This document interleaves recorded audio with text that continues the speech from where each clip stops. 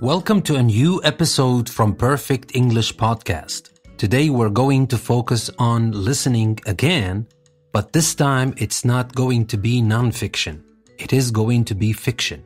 I'm going to read a short story for you, and then I'm going to ask you some questions about the story. I have included a link that you can follow to read the story if you want, and to find the possible answers that you may get from the questions I'm going to ask you. But remember, the questions I'm going to ask you do not have a one specific answer. I'm just going to put sample answers, possible answers to the questions, because these are not going to be multiple choice questions or true-false like we did yesterday. So, let us start. The story is The Sniper by an Irish writer called Liam O'Flaherty. Now, before I start reading the story to you, let me give you a little background of the story so when you hear the story, you'll understand better what we're talking about. Now, the story is set in Dublin, Ireland in the 1920s during a time of bitter civil war. On one side were the Republicans. They wanted all of Ireland to become a republic totally free from British rule. On the other side were the Free Staters. They had compromised with Britain and had agreed to allow the English to continue to rule 6 counties in the northern province of Ulster. Like all civil wars,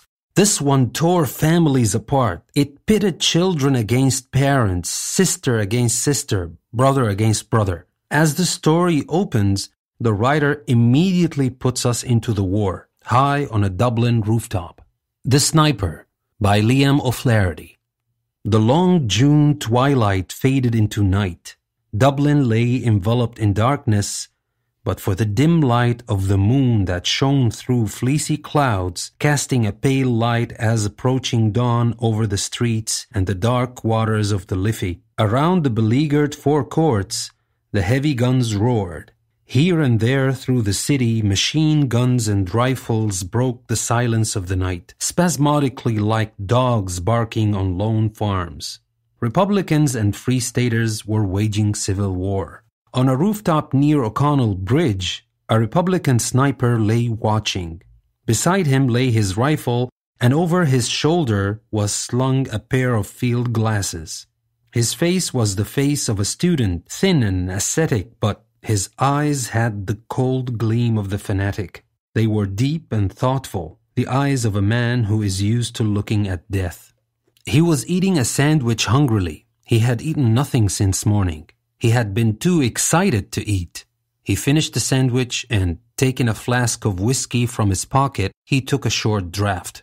Then he returned the flask to his pocket. He paused for a moment, considering whether he should risk a smoke. It was dangerous. The flash might be seen in the darkness and there were enemies watching. He decided to take the risk. Placing a cigarette between his lips, he struck a match, inhaled the smoke hurriedly, and put out the light. Almost immediately, a bullet flattened itself against the parapet of the roof. The sniper took another whiff and put out the cigarette. Then he swore softly and crawled away to the left. Cautiously he raised himself and peered over the parapet. There was a flash and a bullet whizzed over his head. He dropped immediately. He had seen the flash. It came from the opposite side of the street. He rolled over the roof to a chimney stack in the near and slowly drew himself up behind it, until his eyes were level with the top of the parapet. There was nothing to be seen, just a dim outline of the opposite housetop against the blue sky. His enemy was under cover. Just then an armored car came across the bridge and advanced slowly up the street. It stopped on the opposite side of the street 50 yards ahead. The sniper could hear the dull panting of the motor. His heart beat faster. It was an enemy car. He wanted to fire, but he knew it was useless. His bullets would never pierce the steel that covered the grey monster. Then round the corner of a side street came an old woman, her head covered by a tattered shawl. She began to talk to the man in the turret of the car. She was pointing to the roof where the sniper lay. An informer. The turret opened. A man's head and shoulders appeared, looking toward the sniper. The sniper raised his rifle and fired. The head fell heavily on the turret wall. The woman darted toward the side street. The sniper fired again. The woman whirled round and fell with a shriek into the gutter. Suddenly, from the opposite roof, a shot rang out and the sniper dropped his rifle with a curse. The rifle clattered to the roof. The sniper thought the noise would wake the dead. He stopped to pick his rifle up. He couldn't lift it. His forearm was dead. "I'm hit," he muttered. Dropping flat onto the roof, he crawled back to the parapet. With his left hand, he felt the injured right forearm. The blood was oozing through the sleeve of his coat. There was no pain, just a deadened sensation, as if the arm had been cut off. Quickly he drew his knife from his pocket, opened it on the breastwork of the parapet, and ripped open the sleeve. There was a small hole where the bullet had entered. On the other side, there was no hole. The bullet had lodged in the bone. It must have fractured it. He bent the arm below the wound. The arm bent back easily. He ground his teeth to overcome the pain. Then, taking out his field dressing, he ripped open the packet with his knife. He broke the neck of the iodine bottle and let the bitter fluid drip into the wound. A paroxysm of pain swept through him. He placed the cotton wadding over the wound and wrapped the dressing over it. He tied the ends with his teeth. Then he lay still against the parapet, and closing his eyes, he made an effort of will to overcome the pain. In the street beneath, all was still.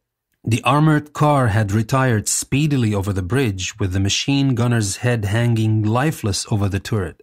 The woman's corpse lay still in the gutter.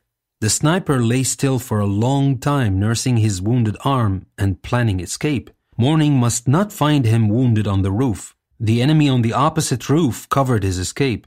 He must kill that enemy, and he could not use his rifle. He had only a revolver to do it. Then he thought of a plan. Taking off his cap, he placed it over the muzzle of his rifle. Then he pushed the rifle slowly upward over the parapet, until the cap was visible from the opposite side of the street. Almost immediately there was a report, and a bullet pierced the center of the cap. The sniper slanted the rifle forward. The cap slipped down into the street. Then, catching the rifle in the middle, the sniper dropped his left hand over the roof and let it hang lifelessly.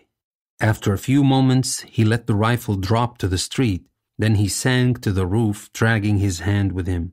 Crawling quickly to the left, he peered up at the corner of the roof. His ruse had succeeded. The other sniper, seeing the cap and rifle fall, thought that he had killed his man. He was now standing before a row of chimney pots, looking across with his head clearly silhouetted against the western sky. The Republican sniper smiled and lifted his revolver above the edge of the parapet. The distance was about 50 yards, a hard shot in the dim light, and his right arm was paining him like 1,000 devils. He took a steady aim. His hand trembled with eagerness. Pressing his lips together, he took a deep breath through his nostrils and fired. He was almost deafened with the report, and his arm shook with the recoil. Then, when the smoke cleared, he peered across and uttered a cry of joy. His enemy had been hit. He was reeling over the parapet in his death agony. He struggled to keep his feet, but he was slowly falling forward, as if in a dream. The rifle fell from his grasp, hit the parapet, fell over, bounded off the pole of a barber's shop beneath, and then clattered on the pavement. Then the dying man on the roof crumpled up and fell forward. The body turned over and over in space and hit the ground with a dull thud. Then it lay still. The sniper looked at his enemy falling, and he shuddered. The lust of battle died in him. He became bitten with remorse. The sweat stood out in beads on his forehead. Weakened by his wound and the long summer day of fasting and watching on the roof, he revolted from the sight of the shattered mass of his dead enemy. His teeth chattered. He began to gibber to himself, cursing the war, cursing himself, cursing everybody. He looked at the smoking revolver in his hand, and with an oath, he hurled it to the roof at his feet. The revolver went off with a concussion, and the bullet whizzed past the sniper's head. He was frightened back to his senses by the shock. His nerves steadied, the cloud of fear scattered from his mind, and he laughed. Taking the whiskey flask from his pocket, he emptied it at a draught. He felt reckless under the influence of the spirit. He decided to leave the roof now and look for his company commander to report. Everywhere around was quiet. There was not much danger in going through the streets. He picked up his revolver and put it in his pocket. Then he crawled down through the skylight to the house underneath. When the sniper reached the laneway on the street level, he felt a sudden curiosity as to the identity of the enemy sniper whom he had killed. He decided that he was a good shot, whoever he was. He wondered, did he know him? Perhaps he had been in his own company before the split in the army. He decided to risk going over to have a look at him. He peered around the corner into O'Connell Street. In the upper part of the street there was heavy firing, but around here all was quiet. The sniper darted across the street. A machine gun tore up the ground around him with a hail of bullets, but he escaped. He threw himself face downward beside the corpse. The machine gun stopped. Then the sniper turned over the dead body and looked into his brother's face. I must admit, this is a tragic story. It's not the kind of story where you have a happy ending, but so is civil war everywhere. This depiction of civil war is not different from any civil war or any war we find anywhere around the world today. It's pretty much the same. Nothing good comes out of war. No matter what kind it is, no matter what cause you're fighting for, it's not worth it. Anyway, as I promised, I'm going to ask some questions, and I want to leave these questions to you. Think about the answers. You may want to listen again to the story to come up with the answers. And this time, I'm not going to give you multiple choice questions or true and false. I'm going to give you questions where you need to write or at least think and talk about them. And to help you know whether your answers are right or wrong, I'm including a link. It will take you to a page where you can read the story, see all the questions I'm going to ask you with sample answers. And I'm saying that they are sample answers because I don't want you to think that you are wrong. You just need to get the main idea of the answer, not exactly what I write. I will write sample answers. You just compare your answers to the answers you find on the page. And now for the questions. I will start with my first question. Why does the sniper kill the old woman? And what happens to him after he fires his weapon? So again, why does the sniper kill the old woman? And what happens to him after he fires his weapon? The second question, what does the sniper do to trick his enemy? What does the sniper do to trick his enemy? Now, the third question, what discovery does the sniper make at the end of the story? What discovery does the sniper make at the end of the story? And now for question number 4. What facts are we told directly about the sniper? What can you infer about his character? So what facts are we told directly about the sniper, or what can you infer about his character? And now for the next question. How do you think O'Flaherty wants the reader to view the sniper? Is he a cold-blooded killer, a soldier doing his duty, or a man caught in a tragic situation? How do the sniper's actions change your opinion of him at various moments in the story? So I will repeat this question, this long question again. How do you think O'Flaherty wants the reader to view the sniper? Is he a cold-blooded killer, a soldier doing his duty, or a man caught in a tragic situation? How do the sniper's actions change your opinion of him at various moments of the story? And the last question for the story. This story revolves around an external conflict, the sniper's life or death struggle. Explain the internal conflict the sniper also faces. How is his internal conflict resolved? So, one more time. The story revolves around an external conflict, the sniper's life or death struggle. Explain the internal conflict the sniper also faces.